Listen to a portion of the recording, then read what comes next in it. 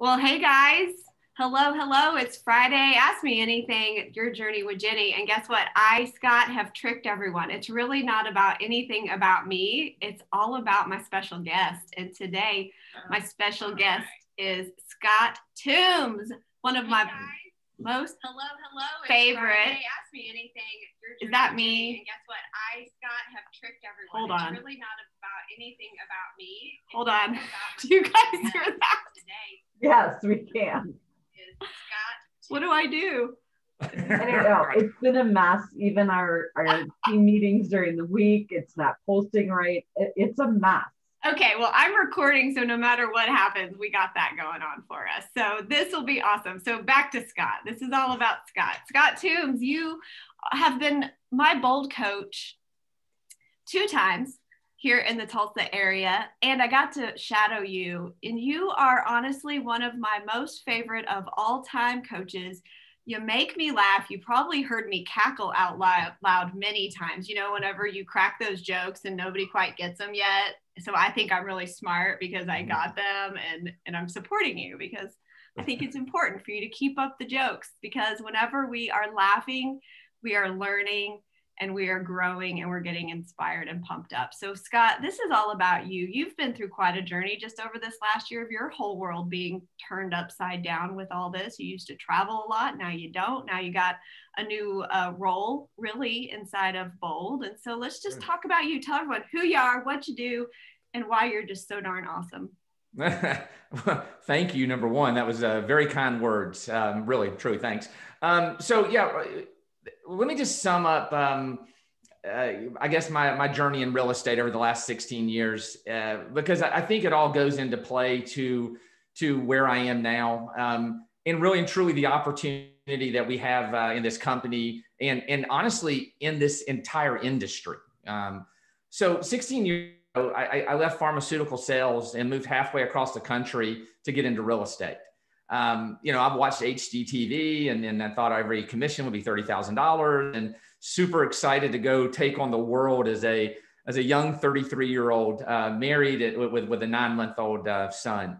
And me and my wife moved halfway across the country, moved to South Texas and joined a local boutique real estate company. And after 9 months in real estate, I'd paid a lot of commission into my broker, and I said, maybe I should own my own company. And I had no idea what Keller Williams was. I knew what franchises were, and I knew that route. And I came across Keller Williams, and so I called International, and I called them, and I called them, and I called them, and I called them, and I finally got a call back from a young lady named Wendy Harrelson. And Wendy was a team leader in San Antonio at the time, and we met, got together. And she said, you know what, we think you can do this. You're the right behavior. And they set me down, Mark Willis and her, and they said, do this. And I said, okay, I can go do that. And, I was 34 years old and had 9 months of real estate experience. And what was opened up to me was way more than I could ever imagine.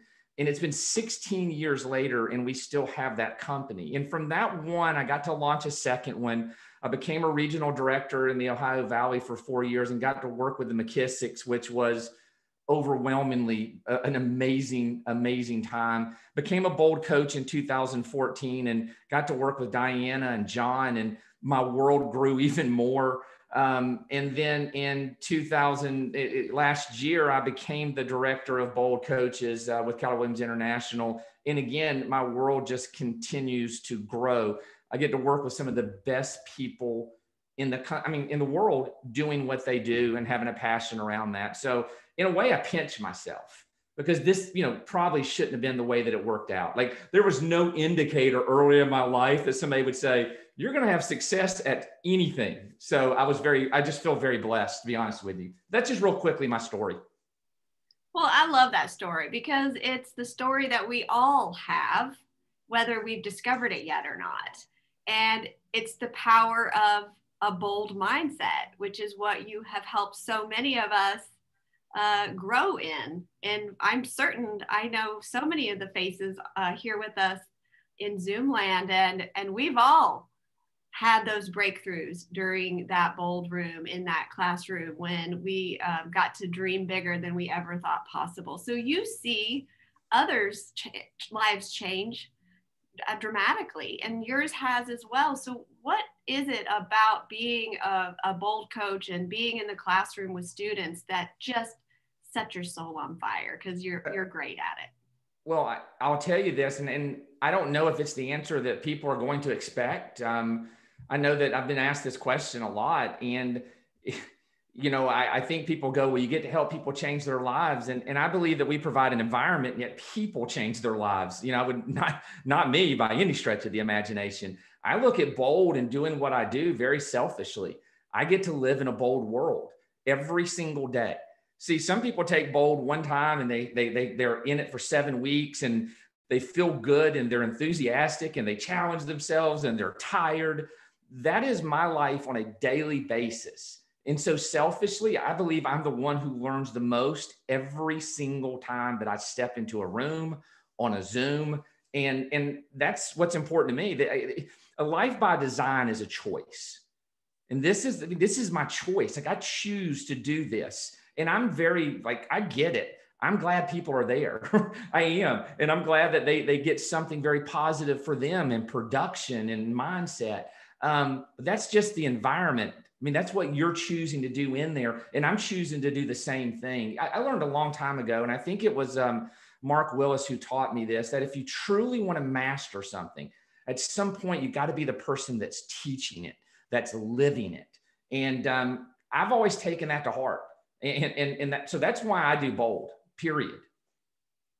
When I stop growing, then I'm done, I think, Well, Joel has asked a question here in the chat, so I'm going to go ahead and ask it because I think it's so important for all of us. How do you put that mindset into people in your world that aren't necessarily in our Keller Williams world, right? Like, you see this happen a lot whenever a student's in the classroom and they have friends and family around them that aren't used to our language or our big thinking, and it gets uncomfortable. So how do you do that? Well, it's interesting.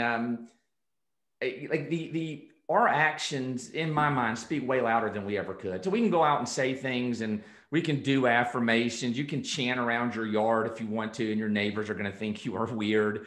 I get all of that. And yet how we, literally, it's how we choose. It's the way that we look at the world, in that we're being. When you go back to bold, people ask, how can you describe bold? It's be, do, achieve. That's the simplest 3 words to me that describes the entire bold process. Who you're becoming, what you're doing, and then you're going to change it the next day so you can become and do. I think it's almost infectious. Have you ever been around somebody that's passionate? I always tell this story. And Scott Pinella, if you know him, he's a phenomenal real estate agent out of Louisville, and phenomenal wife, just a great family. But he has a little goat farm called Give a Goat in Africa. And he has a lot of passion for it. Now, I don't know about you. I don't have a goat. I've never owned a goat. I don't know where goats are. Andrew, I know you have goats, but goats aren't on my radar. I've never thought about a goat. And I got on a plane and you spend time with Scott, and he is so passionate about it that you walk away from him. You have a Give a Goat hat and you're giving money to him, and I think that's infectious. My son is 16 years old, and this came to play the other day. He's been looking for a job, not hard. Okay, let me straighten it out. He has not been looking real hard, but he has. And he put an application in. He called me yesterday. He was fishing, and he called me and he said, "Hey, I've got my first interview." And I was like, "That's awesome. I'm so proud of you." He goes, "Yeah." He goes, "Dad, you're going to love it." And I said, "What?" He goes, "They asked me this question. They said, 'Hey, will you send me your resume?'" And I told him, "I don't have a resume, but I've got a positive attitude." And they said, "We love that answer. We'll interview you on Tuesday," because he's never had a job, So I think that's how it works out around. It's by who we're being. That's authenticity. You can't fake it. You're either going to go to those moments. And to me, that's how everything spreads. So I hope I answered your question, Joel. Yeah. And I'll just kind of, something you said in there that stuck out to me was, when you have passion around what you're doing, that's when the enthusiasm comes and the motivation and the drive. Well, so many of us struggle to figure out that big why or what our personal mission is in life, because that, when we do, that pulls us and into where we're supposed to be, and into that joy and happiness. So talk to those who are still struggling to figure that out, because it's common. A lot of us. Yeah, well, it is common. And I'm one of those, like, how many of you have ever judged your why compared to somebody else's? Yeah, I do all the time. Like, you hear people's whys are like, I want to give water to everybody. And, we're going to give socks to, I'm like, holy cow, I didn't even think about socks, but here's what I've discovered though. Your why is yours. It's not wrong. It's yours. So if your why is as simple as, I want to take my family on a vacation every single year, I want to pay for my kids' college. It doesn't, there is no comparison, because once we stop comparing our whys to others, then we'll be grasped by it. And you might have to set small ones, I always tell the story, like, there's very few things I'm not willing to do so that my wife has a life that she is absolutely fanatically excited to be a part of.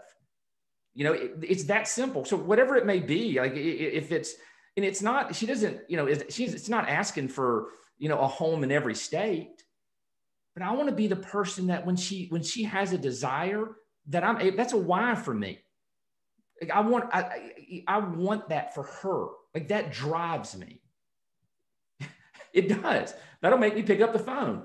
That'll make me get up early. That'll get me on a flight. That'll have me drive through the night. Whatever it takes, because that's something that I get something from. It's my why. She's a part of that why. Now, it's not giving water to everybody, and maybe I should start thinking like that. But you got to find what's pulling you. I mean, really and truly, because you're right. It's putting propulsion into where you want to go. Once you understand why you're doing it, it literally is like attaching an engine. It's the difference between having a rowboat and a motorboat. And I promise you, you cannot row faster than a motorboat can. Oh gosh, that's a great answer.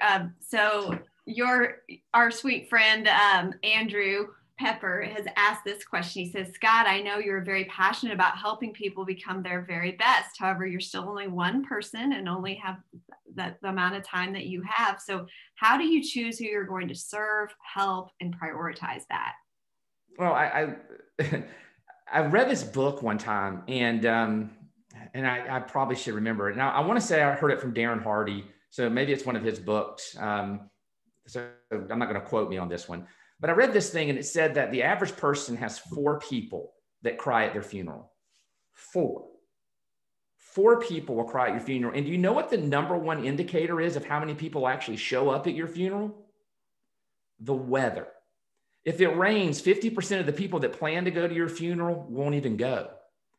And that really was pretty profound to me, because I started looking at where I was putting my time, my anxieties, my energy, my focus. And I asked myself the question, is it on those 4 that are going to cry at my funeral? Because right now I only know of 3 that I think will cry. My wife and 2 kids. So I'm hunting for that 4th one. I'm like, I got to find a 4th one. The reality of it is, though, it made me start thinking, like, okay, who am I pouring into? And so that's where I start. And that's easy to say. My wife tells me all the time, don't bold me. I get that. My kids, go, oh my God, Dad's going to give us a bold speech. And yet I'm okay with that, because that means they're hearing it. They've heard it enough, and then from there, Andrew, I think it's everybody. Like, I've talked to you. It's amazing to me how few people reach out. One of the coolest things that I've ever had in my life are people. I mean, I can go back, and one of the biggest wealth indicators in my life, one of the people that have brought me the most wealth in my life is Wendy Harrelson. She sponsored me into Keller Williams. She's a partner with me in my market centers. She's been a mentor to me. She's been a part of my family's life for the last 16 years. Meeting her has changed my family and impacted a lot of people just because I met her and she poured into me.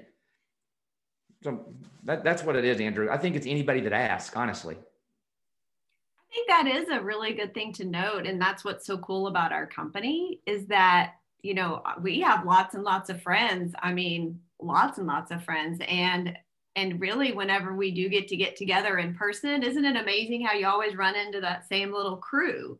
Because it's the people that show up are always at the top of the list. And that's not by mistake. Like, that is because it's the 20%, the 20% of the 20%. What's that? Extreme Pareto. Let's go all the way, the extreme there. So what do you have to say about that? Does it have anything to do with who you hang out with? Yeah, well, there's no doubt about that. And I'll tell you, let me give you a story. I think this is just fascinating. I've been in real estate since 2005, I think. And I've been a Bold coach. I love this company. And I've taught Bold over 100 times. So, you know, I've put in thousands of hours in doing this. I get a postcard from one real estate agent consistently for the last 5 years. One out of the thousands and thousands of agents that I know. Do you have any idea who that one agent is? It's Jennie. We get one postcard. Well, the reason why I'm saying this is because to me, this is it. I mean, this is it. Like, this is what we're talking about. I saw this post the other day and I reached out to her, to Jennie.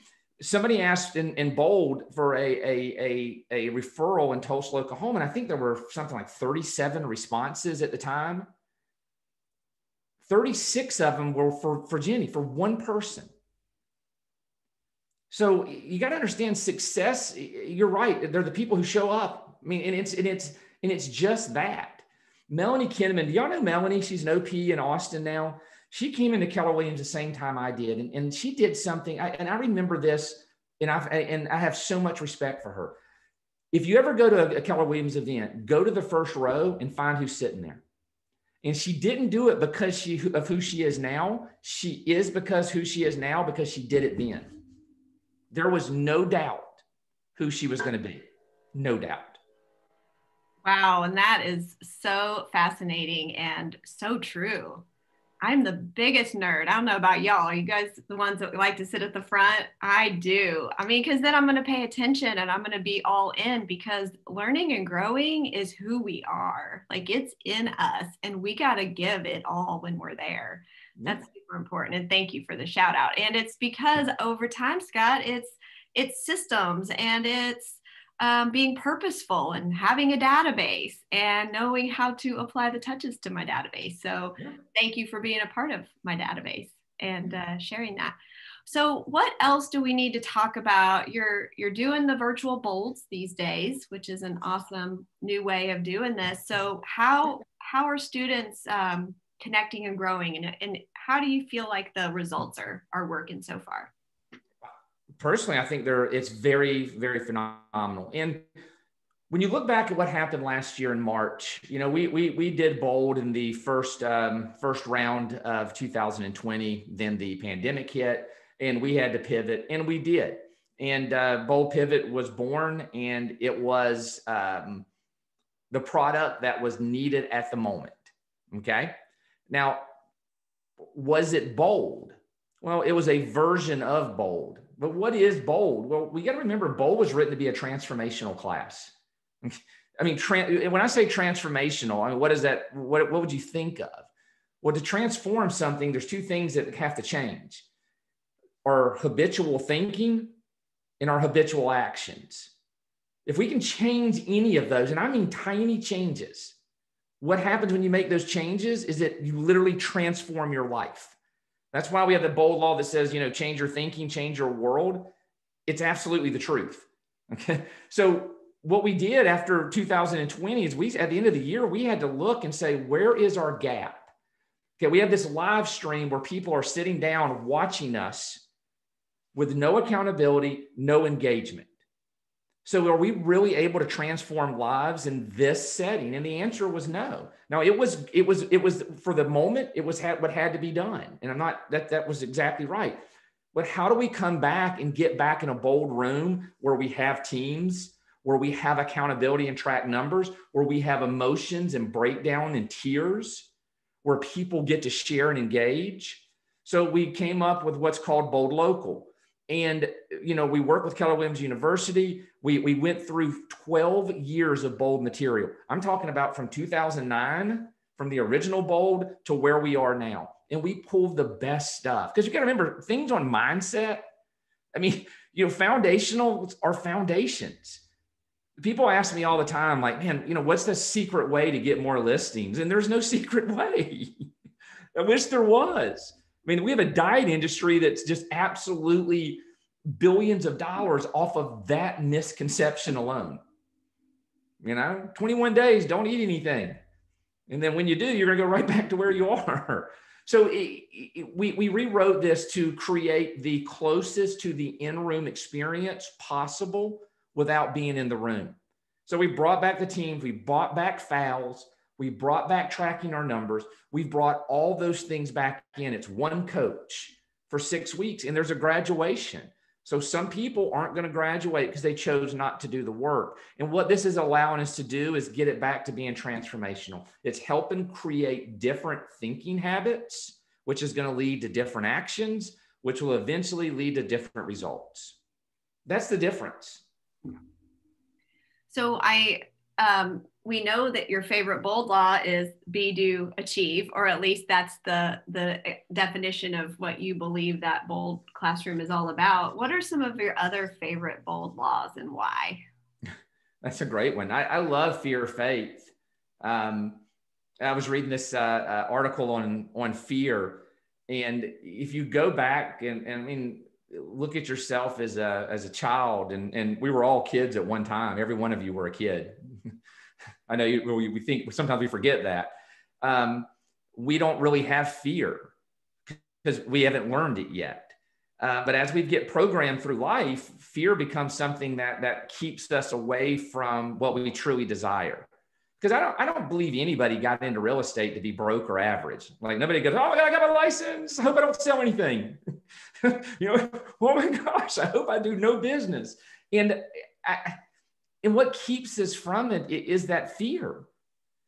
And as soon as we understand that if we just have faith, I mean, if we have faith, it's going to work out. If we have faith that the model works. I mean, every day you get in a car and you drive and you have faith that everybody else is going to stay on their side of the road.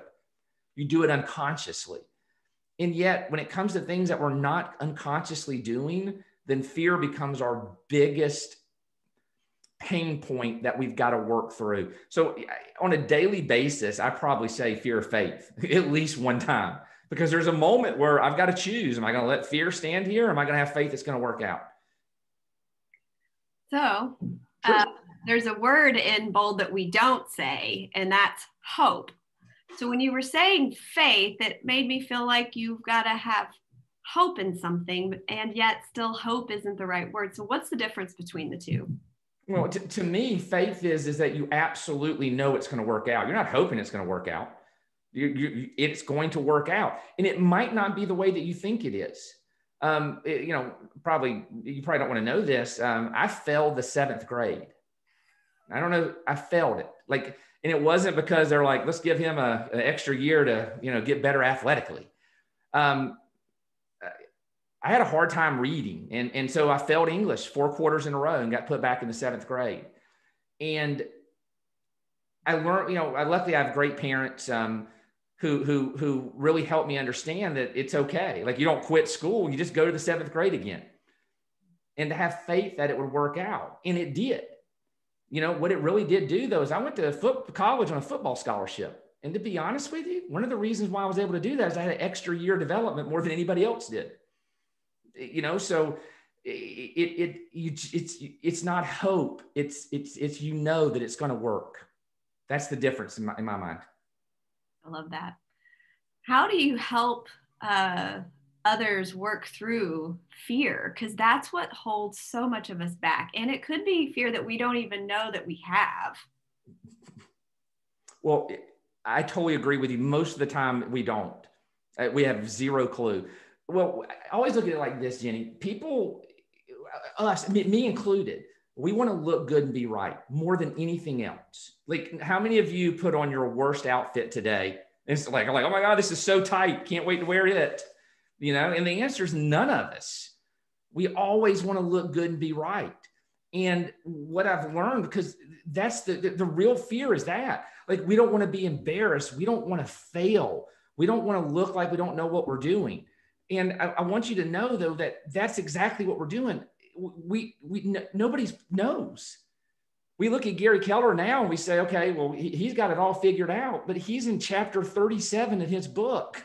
Go back and look at chapter 1 and tell me if you have the same outlook. Yeah. So when it talk about fear, I always have to reverse it in my mind. So what I mean by reversing the fear is, what if I don't? You know, like, what if I don't? What is it going to be like to finish this?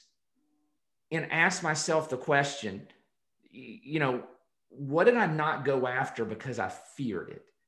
And does that scare me more than the action I'm about to take? And most of the time when I get logical with myself, we can work through the fear, because that in my mind is, you know, we talk about leaving a legacy. We should be living that legacy. That's how we get to leave it. So every time there's a challenge, and I have fear on a daily basis. I mean, let's just be real. You know, like, we do scary things in our mind. They're not really scary, but in our minds they are. So like you got to kind of reverse that fear. And then sometimes I even do this. I go, what would I do right now if my kids were watching me? Mm.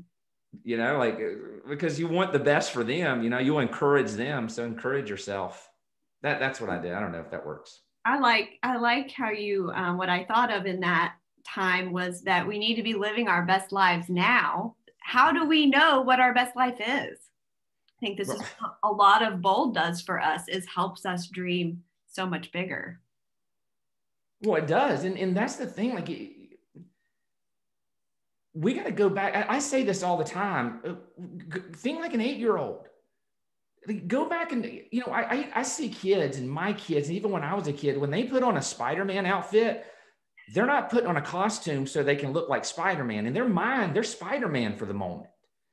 And if you go ask an 8-year-old what they want out of life, I can guarantee you none of them answer average. None of them. None of them. And I go back to that often when I have limiting beliefs about what's possible, and just say, you know, what would an 8-year-old do now? What would they think? My daughter one time drew a house that she wanted. And my daughter loves candy. I'm not gonna lie to you, she does. And in this house, she drew it, and there was one big giant room in the middle, a bunch of rooms on the side, and the only room that was in color was the candy room, which was the biggest room there. She'd just gotten back from New York, and she'd gone to the Dillon's candy store. Oh yeah. And I started asking myself, when did we stop asking for candy rooms? When did we stop asking for that? Well, that's what life should be about, right? Yeah. So. Wow. Wow. Anybody else like deep in thought here about how we need to go find a candy room, or at least have, you know, part of removing that fear to know that, you know, what's the worst thing that could happen if I say yes to this? Exactly. That's a great one. I love that question. Yeah. What's the worst thing that could happen? And then whenever you chunk it down, you go, oh, well, that's not that bad. Yeah. True. That finishes off here. What are your final parting words for all the amazing people that are going to watch this or hear with us now? We all love you, by the way, and I just can't wait to give you a real hug in real life soon enough. And what are some parting words for us? Parting words. That's an interesting one. The simplest words I always use, and I finish off my emails with this, is be bold and have fun. Number one, bold is a choice. I mean, it is. It's a choice. And once we understand that, then we can choose it every day. Doesn't mean you're going to be perfect, but you can choose it. And that's a big deal. And the second thing is have fun. I mean, at every moment, in every situation, people get on roller coasters for fun. So look at your life and have fun with it. Even at the tough times. You know, I always say, go fail and then like jump up with jazz hands. Because if you're having fun, you will. You understand that it's just part of your journey. It's not the destination. So that's what I would leave. Well, I love it. I appreciate you so much. And I know everyone else does as well. Scott, if people want to learn more about you, how do they find you? Where can they go? What can they do? You can go to MySpace. And no, I'm kidding. You go to my AOL account and ping me. No, listen, you can find me on Facebook. I think Scott Toombs. You can email me stoombs@kw.com. You can call me. My number's in the white pages.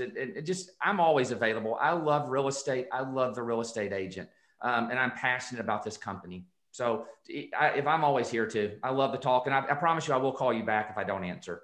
Yeah, you sure will. Well, have a great weekend, and we appreciate you so much. Bye, guys. Have a good Bye, guys. Thanks, Jenny. Thank Good to see you guys. Bye. Bye.